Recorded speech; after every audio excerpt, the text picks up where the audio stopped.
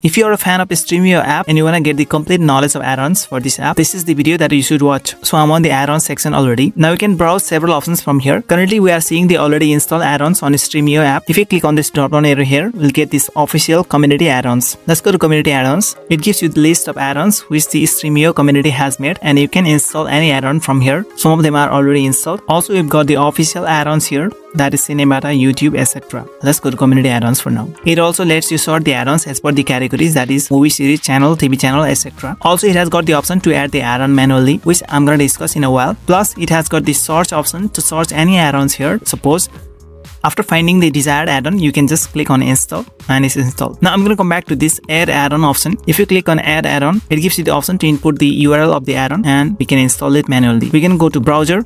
Now we can get a lot of third-party add-ons on this website here, stremioaddons.com. Now explore all the add-ons here and copy link of the add-on that you want to add. Suppose this one here, Torrentio, copy link. Once it's copied, we're going to go back to Stremio app, click on add add-on and put the URL here. Once it's done, click on add.